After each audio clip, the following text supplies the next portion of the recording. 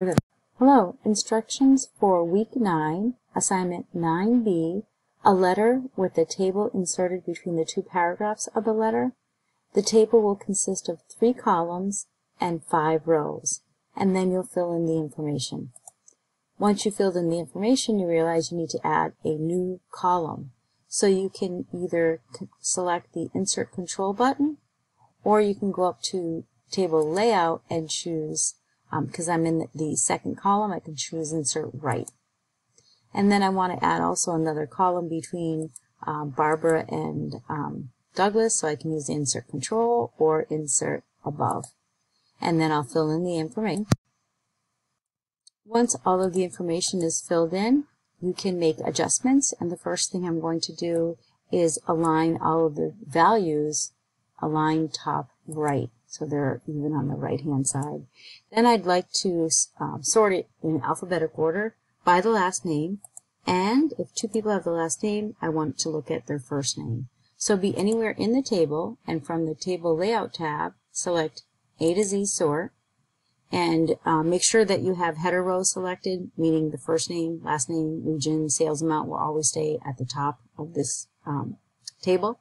I want to sort by last name, and I want it by text in ascending order, and then by first name, text ascending order, and then OK. And you can see Benson is first, and the 2 Murphys, Amber is before Michael.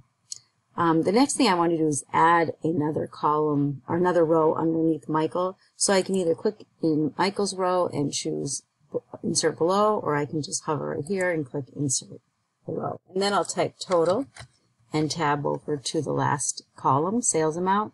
So Word does have a calculation feature. So from the Table Layout tab, select Formula.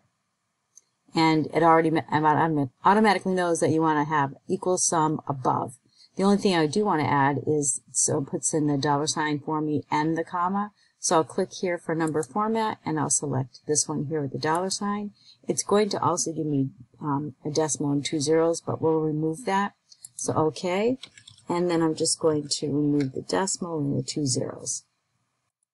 So at this point, you can go to Table Design and select any design style you'd like. It does move it to the left. If you click the Table Handle button, you can choose Center, and it aligns it in the center of the table. You can make the first row font size a little bit larger, and you can also center. And that's a save and submit. Thank you.